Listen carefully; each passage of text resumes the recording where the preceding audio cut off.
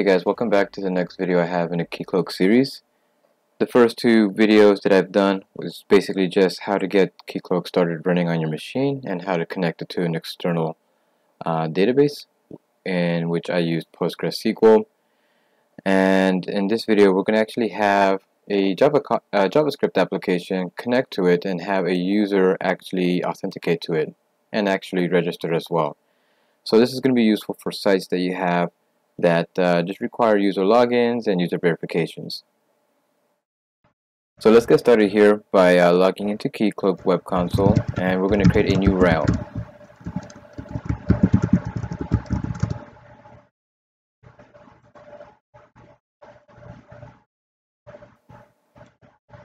So let's go ahead and create this realm and just call it realm 1.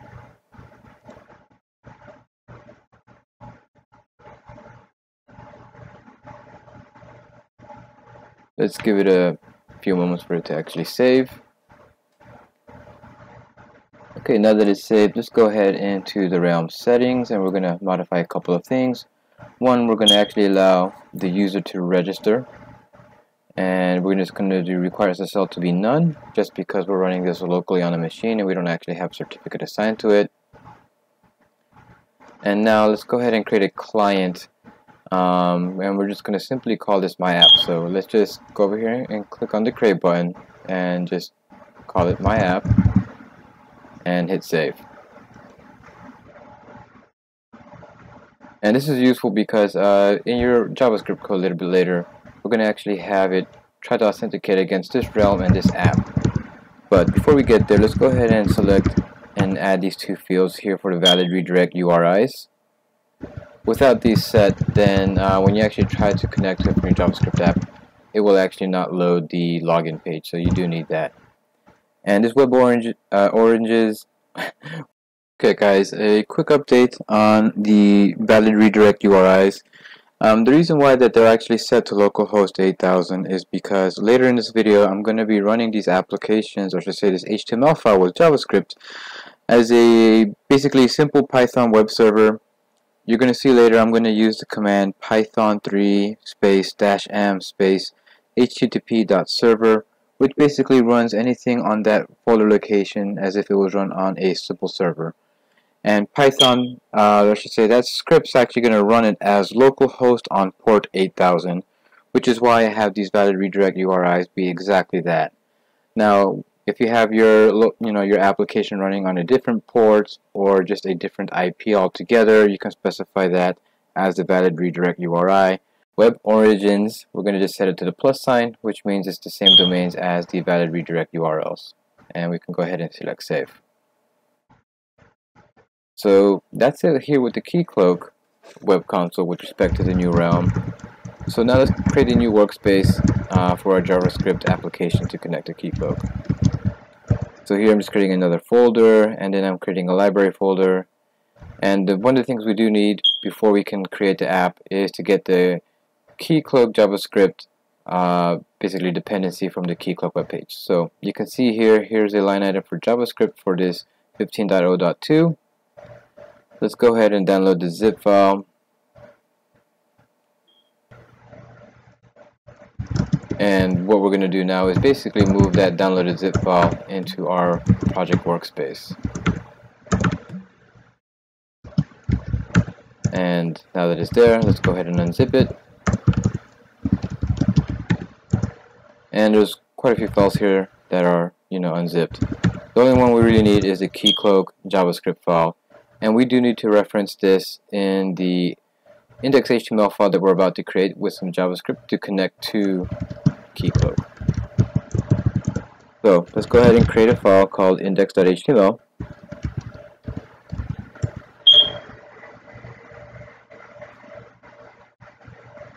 And here we're going to create a very simple HTML page with some JavaScript in it. Nothing fancy. I just wanted to show a very simple application to connect to Keycloak. So here within the HTML header, we're going to go ahead and make that reference to that Keycloak library, which is the Keycloak.js file that was downloaded from the Keycloak website. And this is a relative reference to the file path from where the index.html file is.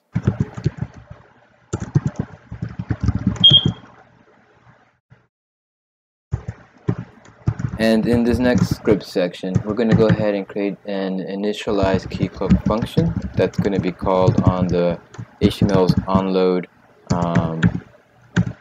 event.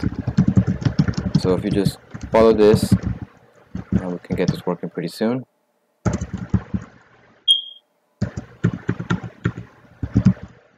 So right now we're going to go ahead and initialize a new Keycloak variable that is of type Keycloak.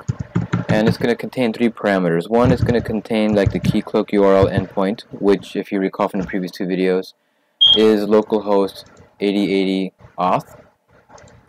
And for the realm, we're going to go ahead and type in the realm we just created, which was realm 1. And for the client ID, we're going to go ahead and create, we're going to reference the new my app that we created. Okay, now we're going to actually initialize, or call the initialize function Keycloak object. And essentially what this means is, what we're doing here is calling an onload feature to say that login is required. So when this function is invoked, it's going to try to connect to that URL, realm, and client ID, but it will require a actual login. So we're going to just add this success result, but we're not going to define it just yet, and we're going to also add a catch for any errors, exceptions that occur while trying to invoke this Keycloak login. We'll get back to the success part in a moment, but here in the catch part, we're going to go ahead and just call this alert failed to initialize.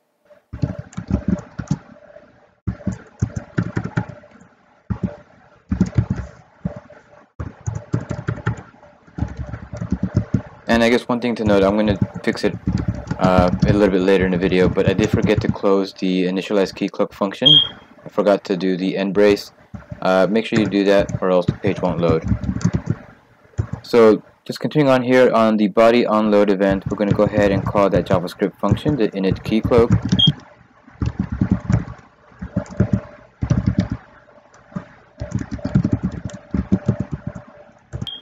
And then we're going to create a couple of divs here and essentially reference them as placeholders 1 and 2 in an ID. And this is going to be important because we're going to reference this in the Keycloak initialize success result. So it's going to make sense when we get back to there.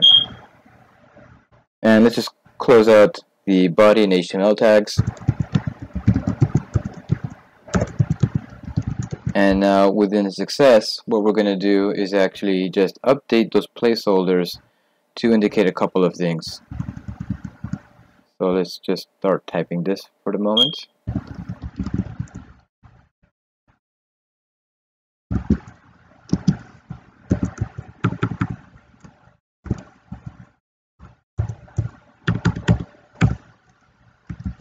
Do this call to document get element by ID, and we're going to reference the ID name here, which is placeholder 1.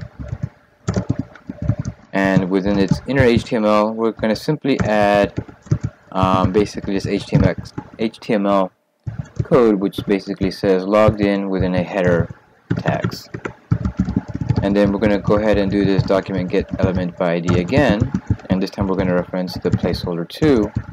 And its inner HTML is going to actually reference a logout link, and this is going to be necessary for your application if you actually want the user to be logged out. So we're going to do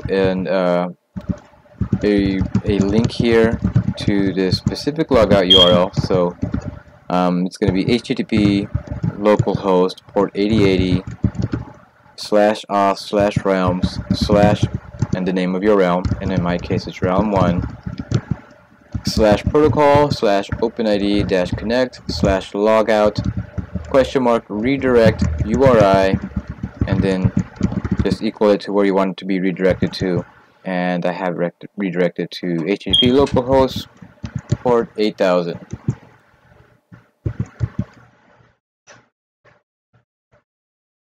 And now what we're going to do is invoke this Python 3 command, Python 3-m HTTP server, and this is very useful because wherever you have HTML or JavaScript files, when you enter that command, it's going to run it as if it was hosted on a server.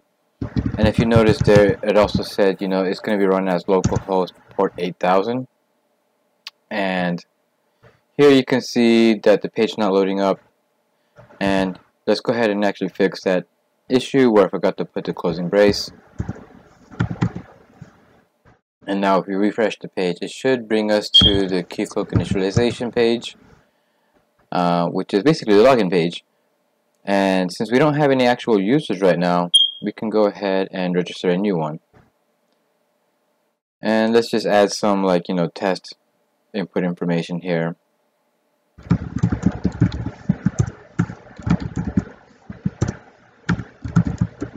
going to create a new user called test user and just create a password and confirm it and click register.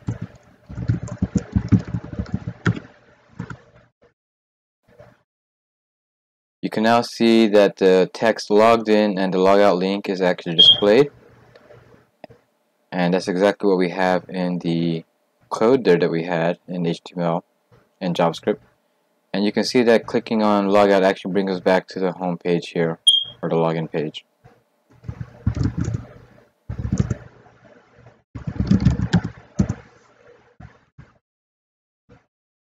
So just kind of referencing what we just saw there. This is the link that was clicked on, and that's the URL that got the user logged out to. And you can see that that's the text that was seen after we successfully logged in. So once again, this first portion here just defines the Keycloak object and like the URL, realm, and client ID is trying to authenticate against. This line here is basically saying to initialize Keycloak by requiring the user to be logged in. This section handles the successful login, and you can see how the placeholder 1 and 2 here is referencing those div IDs in the body part of the HTML. So again, if we go back here and just log in,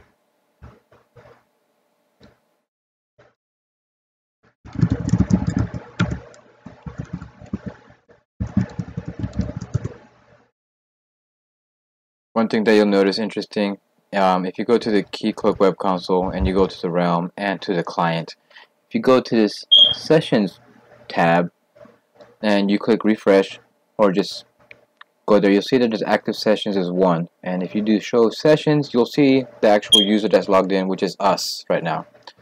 So as an example, if I log out and I go back, I'll probably have to refresh. But you can see that there's no more active sessions, which is very cool, because through this web console you can see the amount of users that are actually connected. So just for, like, I guess one last example, let's go ahead and create like another test user.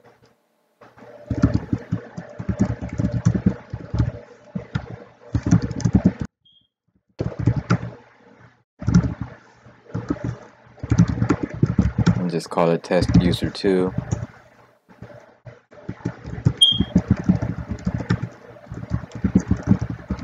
Register. Once again, we're in the logged in page, and if we go look at the sessions, just quickly refresh, you can see that there's one session now, and you can see that this is test user 2. Also, if you go to this users sub tab and do view all users, you can see the users that are actually registered to this realm, and you can see the test user and test user 2. So that sums up this tutorial, guys. Hopefully it was useful. If you thought that it was, don't forget to basically like and subscribe. It'll be very useful and very helpful to me, because I would like to create more content, and I know I can definitely do so with your help as well. So thank you so much, guys. Hope this was again helpful for you guys, and I'll see you next time.